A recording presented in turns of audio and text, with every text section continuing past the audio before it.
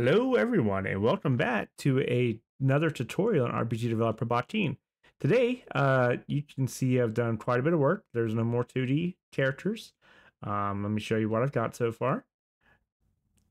These are 3D models that were provided by Kay. You can get his, I'll link his Patreon on the bottom. These are great little free models. Start. So they have little HPs above their head. You can be the mage. He's got tots of the mage. And same thing, attacking. I gave the enemies HP.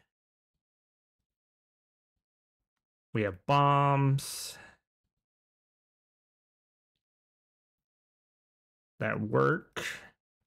The range is about 2. And yeah, all right, let's get back. Let's close this down. All right, save as always. Changed a little bit. You don't have to worry about this. This is just this title. Set up the stats. It's just you're teleporting when you do the title and whatnot.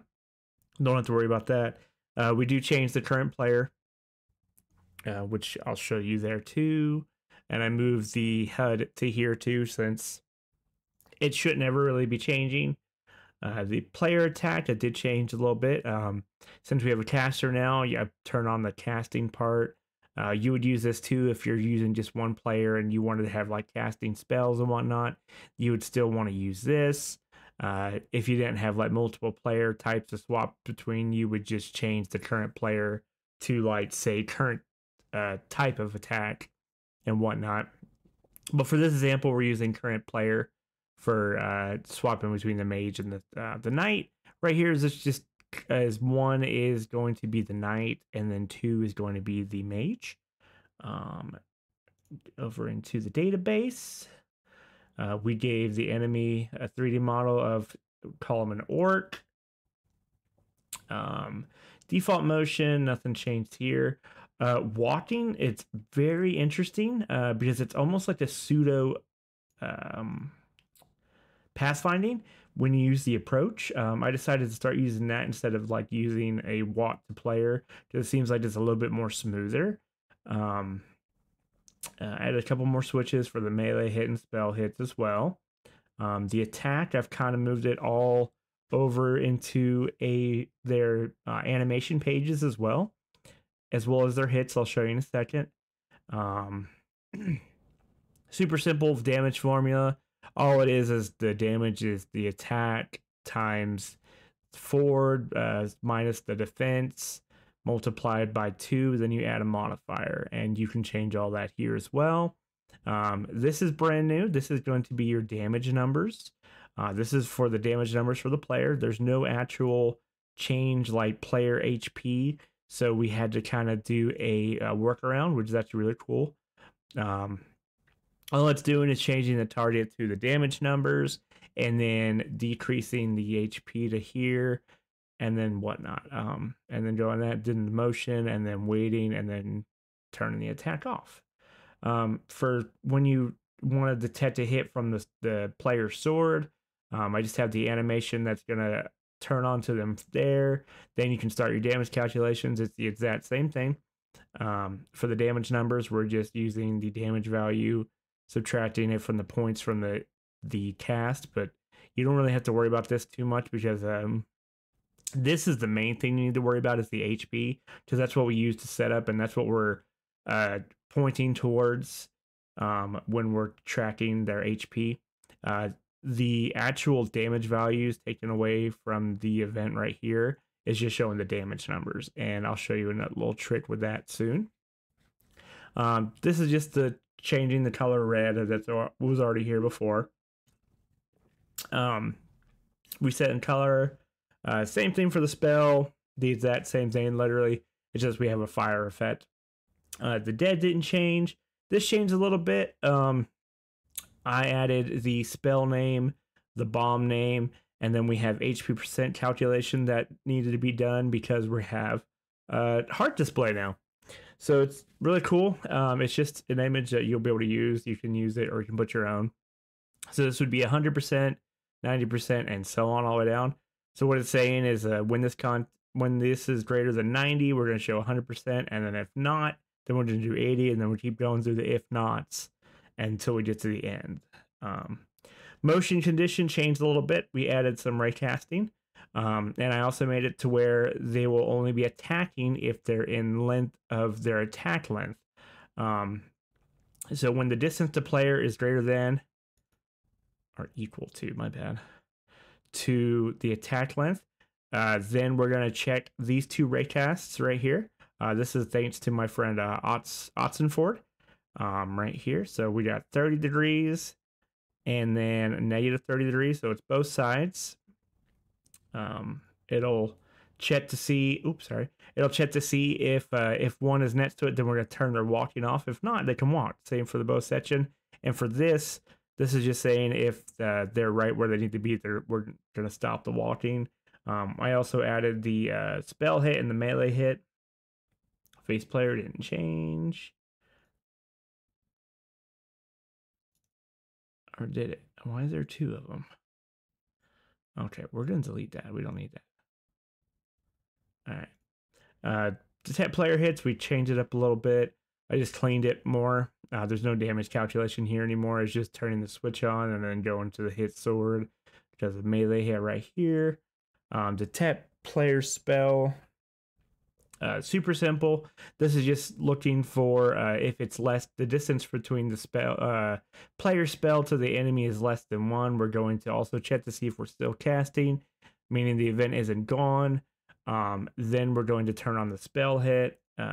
Bomb hit, super simple as well.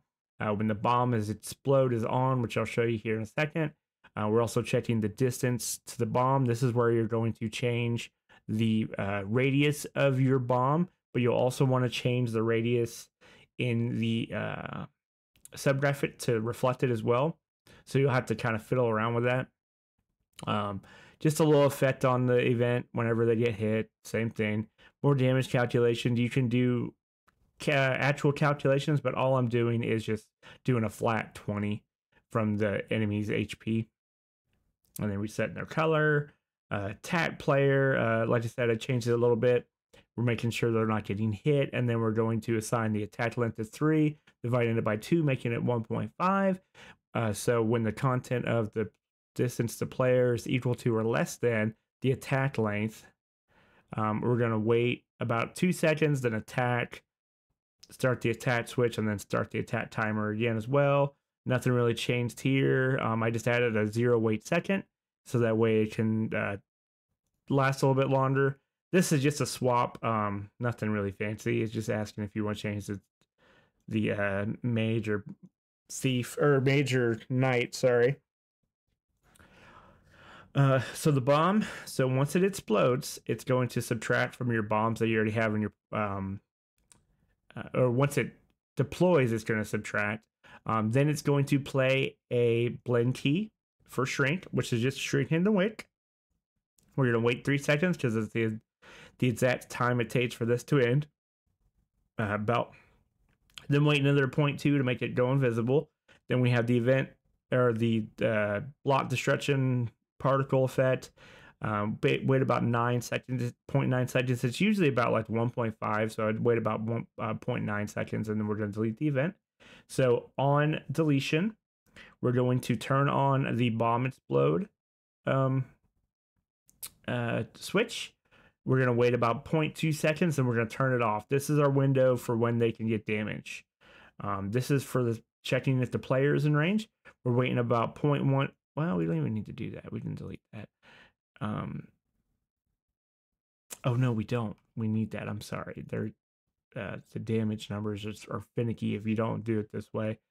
So you need this 0.0 or the 0 wait. For some reason, it'll calculate it so fast that it's just going to keep taking your damage. All we're doing here is just checking the distance to the player from the bomb. That's all this seed call is doing. Then we're checking if the bomb explode is on from here. So once the bomb explodes, that's here. We're checking to see if it's on, and if it's on, we're going to do the hit animation. And also I put a note here say anytime you see a change event in HP, note that it's for showing damage. Make sure to also decrease the player enemy HP as well. That's very important, because if you're just decreasing the event HP, it's not going to decrease the actual enemy's HP, because remember the event HP is going to be for damage numbers. So this is just the player's damage number, so we're decreasing by 4.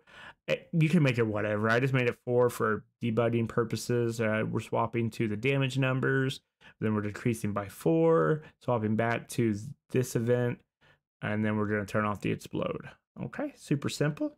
Player damage numbers is actually really cool.